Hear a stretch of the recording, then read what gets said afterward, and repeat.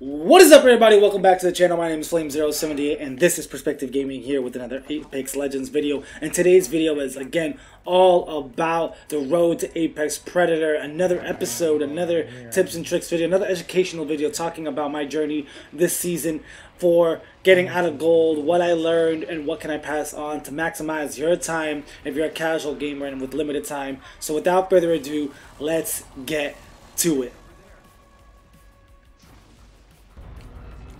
Alright, ladies and gentlemen, so this is going to be a very different video. If you guys have been staying tuned and you come from my other Apex video that I just released alongside this one, it's the same kind of style, same input where, listen, let's just talk about how we can improve, what are the things to look out for to really maximize your time. But this time around, I want to highlight 3 specific games and talk over them, talk about kind of the situations, things that I was doing during the game and stuff like that. Very different than what I did. So I please recommend to check out that video to also get that dose to get you out of gold, because this is right now, we're getting out of gold right here.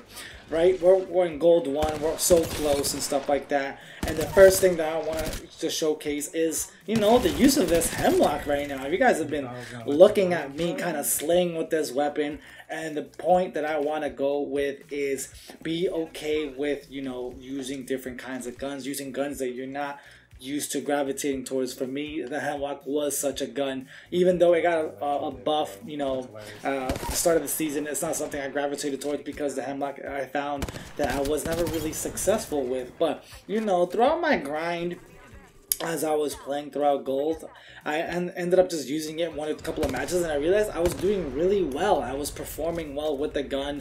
My shots were a little bit better, and you know what? I just started sticking to it, and I found going into every match trying to get the gun, I was like, oh. Woo! I felt really good. I felt good, comfortable. I was like, all right, I can take on an R301. I can take on a Havoc. I can take on a Volt with my hemlock. It's okay. And that's kind of the mindset I want to encourage everyone to have, because simply put, right here, I got lucky with this gun, and I think this is kind of how I got started with the hemlock. It was one of those things. It was another scenario similar to this where we dropped and we had a team right in our landing zone, and I kind of had to engage with whatever I had on hand. And at that time, it was the hemlock. And you have to go in there. Sometimes you can't just wait for the right gun to engage. Sometimes you got to just use what you got and go for it, right? And that's kind of what happened, and that's what made me and prompted me to start using this gun a lot more, right? This match is kind of the culmination of that, where I'm already comfortable with the gun. I was really happy and excited that I already had this gun, right? So, but I'm just saying, it only happened because another similar situation where I needed to push with my team. I needed to ensure that we kind of locked down our landing spot really quickly, and that's what you guys need to understand. And that's why it's always important to, at least land with a team, because that way you get that instinct of fight in you. In the last video we talked about, the disadvantages of waiting too long, of looting for majority of your matches, what can go wrong if you do that. So that's why it's important to be comfortable with different kinds of weapons, because the ground loot, the RNG will not always be in your favor to give you your favorite gun. And for me, that's how I'm getting good with the hemlock now. That's how I got good with the wingman, and other types of guns that I didn't find success with at first. It kind of put me in that boat, And another thing that I want to talk about, alongside with being comfortable with your guns, right, and getting fights in early, is, look and see right here, we have 10 squads left, and I have 6 kills with 1 assist, pretty much max points, for the, health RP boost that you can get from being aggro, right? Which we all kind of wish it was a little bit not capped at 5, but it is what it is. I put myself in a good position where even if we were to, go down right now, 48 RP, that's pretty good in my book. That's a decent amount of RP to get. It's not negative, but it also moves you a little bit forward, So that's something to keep in mind, and that's why I encourage everyone to always rotate in a position where you can get into some early fights again, because it's better in the long run, because you have to practice your fights. You got to practice, fighting, rotating, and all that stuff like that. But another thing in terms of, we're talking about weapon, a recommendation that I can give is, you know, use the different firing modes for the can't even speak, the variety of guns that we have available. You know, the Hemlock single fire has always been really kind of nasty, but again, it's one of those things that if you're not actively doing that, you're not going to think about the R301, the Havoc, have different firing modes that you can take advantage of, and you'd be surprised how successful you can be if you just give it a shot, learn how to use it, because at the end of the day, it just expands the arsenal you can use. Instead of always trying to think, I need a mid-range weapon and a long-range weapon, so like assault rifle, sniper combo, maybe you don't. Maybe you rock a wingman and an R301 because you know your R301 can handle long-range distance with like a 3x scope and single fire. Who needs a triple take? Who needs the longbow, right? That's what I mean about being comfortable and playing different kinds of weapons, and you know, the firing modes for certain guns allows you to kind of experiment with that. So that's something I've been practicing and getting better at, so that way I have versatility. So like, yeah, right here my loadout is an assault rifle and SMG. You would think that would just be mid to close range, but you know, I've been using that Hemlock as a kind of distance weapon, so I don't even have to worry about that. So another thing that I want to point out as we are culminating this first match of this video is always keep in mind, you gotta figure out and get your teammates. You know, you lose a teammate, it might be bad, but it's totally okay. Work together. I communicated with my teammate earlier, hey, you get the banner, I'll get the res off, and then you're better off with it. Sometimes it'll work, sometimes it doesn't, but remember, this is a team game, so use that to your advantage, you know?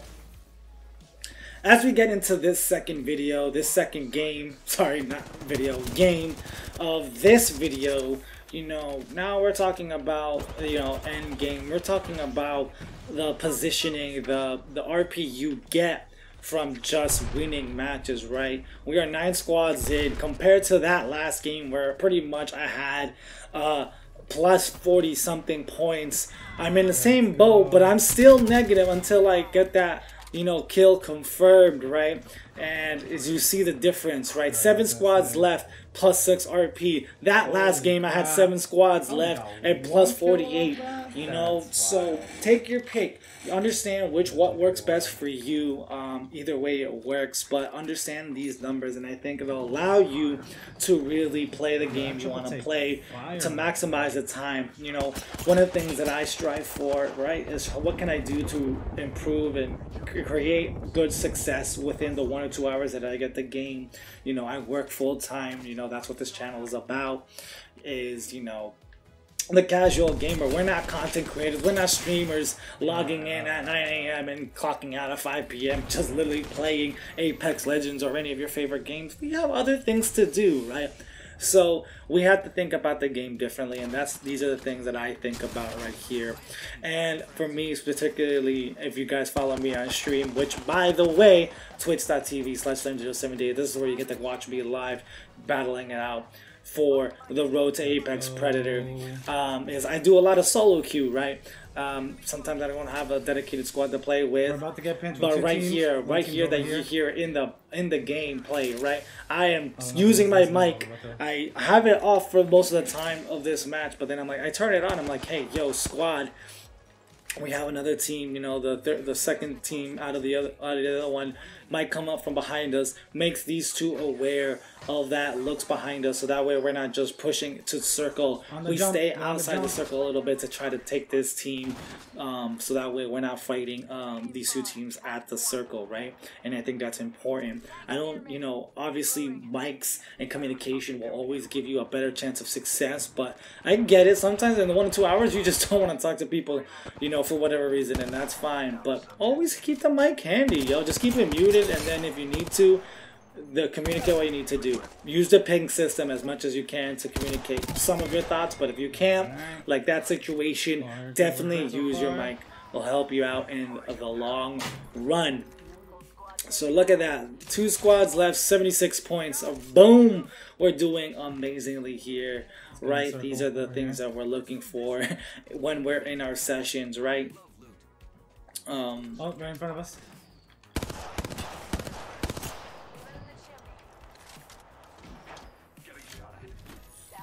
Never be afraid of the circle. Keep that in mind, right? We took that first fight and were successful. So, you know, we did this, you know. Imagine if we didn't. Imagine if I didn't communicate to my team. We have that team behind us.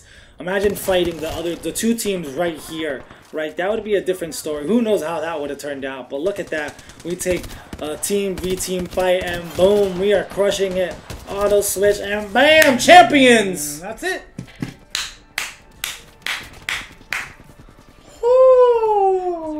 Things could have been a lot differently, you know, but it's alright. Now, going into the last game of this video, one thing to start off as you drop, right, is don't be afraid to land a little bit away from your teammates. As you guys can see right here, each of us took our own buildings, which sometimes with randoms is difficult to do considering they like to drop in the same building that you do, or sometimes you do it with your randoms just because you want to be close because you see other teams landing with you and you're kind of afraid.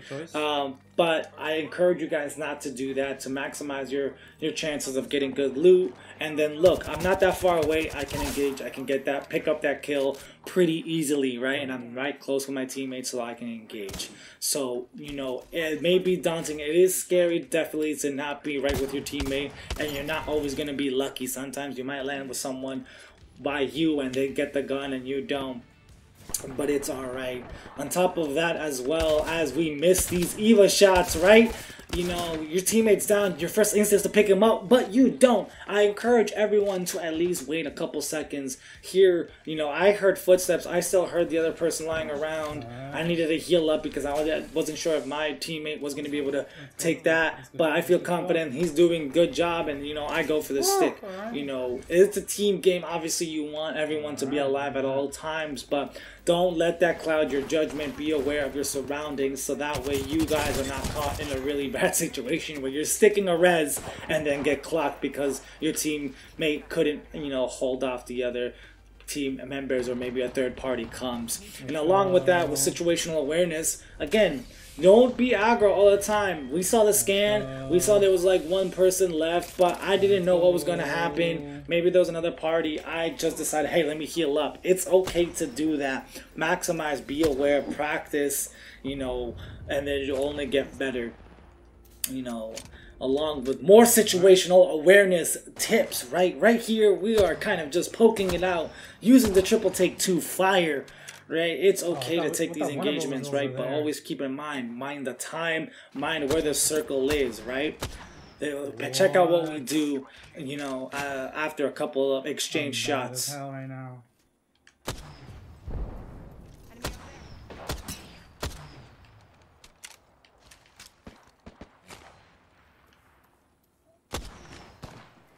Fuck. Yo.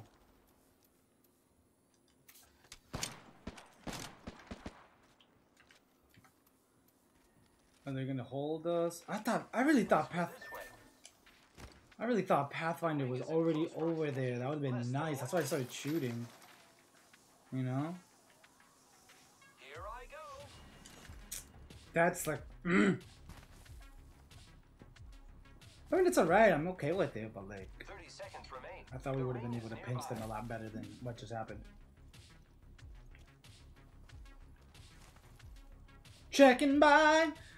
So you see what we did there? My teammates were like, you know what? We're just kind of shooting the shit, to exchanging, you know, sniper shots, and we're not really getting anywhere. We didn't get any knocks. So instead of continuing to try to take that, we disengage and rotate into circle from a different way. And now we know the other team is right there, right? They're coming through the tunnel. So now we can re-engage them in a better positioning. We have the high ground, and we can kind of do this right from the get-go. We don't even have to worry about the ring rotating on us because we're already in circles. So again, always be aware. Don't be afraid to disengage at appropriate times. It's better to disengage and reposition than take a bad fight, because most of the time, you know, you're gonna get unlucky, and that bad fight's gonna cost you the game. Oh my god, I'm getting hit by 2 areas. Yep. And yep, fights are going to be drawn out. When in these points and these matches, when you're having your games, just be patient. Think about what you need to do. Don't rush situations. Take what you need to do, and then things will come your way. right? And like, look right here, my teammate goes down. Once again, this is a team battle royale, right? You find success when you have good team coordination. My teammate went down, and I got the portal. Let us res in a proper situation, right? Oh, Octane's right here. Not a problem. I can engage. You know, it's not an urgent matter to get our boy back up, but we do get our boy back up, and that is okay. We increase and maintain our chances of success because all three of us are still alive. Yo, the clutchness, baby. And you get a little pat yourself on the back because of that. So, you know, as we're closing out this fight, let's reiterate some of the things that we talked about in this video, in these matches. Be comfortable with different kinds of weapons, especially floor loot at the beginning of matches if you want to be aggro and get those early kills. You know, you can't run around hoping for your favorite gun. You know, once you find a decent gun that's not a Mozambique in a P2020, be comfortable, engage, fight, get used to the gun, learn it, so that way you can find success with it. And who knows, you might find a new favorite weapon. You know, also, as we talked about, you know, those early fights can make or break it, but it's just the same if you just play it slow and get those wins with a couple of kills on your belt. Either way, whatever route you take, you will find success and be able to get that RP needed to rank up and maximize that hour or two that you get to play some Apex Legends, right? As well, you know, talking about that, we also talked about being a team player. Res the team when you can. Be smart about your awareness when it comes to picking up down teammates, and hold off, wait like 1 or 2 seconds before engaging. Make sure that your third can maybe take the rest of the team on, and you know, pay attention to maybe if there's no third party coming your way. But you know, it's okay, right? And that's really it. If you guys liked this video, the way I commented over the gameplays, please make sure to hit that like button. If you want more of this kind of content and my topic videos, please make sure to hit that subscribe button. I really do appreciate that, and really experimenting on the 2 types of videos. If you guys missed for part 1, please make sure to check that out. Link will be down below in the card somewhere. So yeah, you guys got too aggro, but it is what it is with this kind of mindset. You rank up, you get to move forward, so make sure to keep that in mind. Thank you guys once again. I hope to catch you guys real soon. My name is Flame078. This is Perspective Gaming, and until next time, adios.